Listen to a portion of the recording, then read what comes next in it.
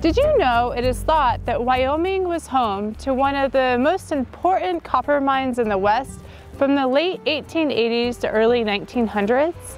Copper deposits were discovered in the Sierra Madre Mountains in south central Wyoming in 1874.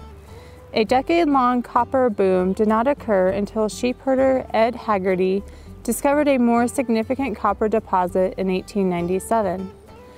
The copper boom brought people, money, and engineering achievements.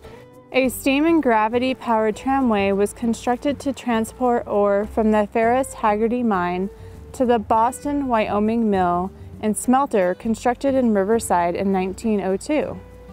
The tramway traveled east and gained nearly 1,000 feet in elevation to cross over the Continental Divide. The tramway then descended over 3,000 feet to the eastern flanks of the Sierra Madres and on down to the smelter. The tramway was considered an engineering marvel and was the longest in the world at the time. Each of the 840 buckets on the tramway could transport up to 700 pounds of ore.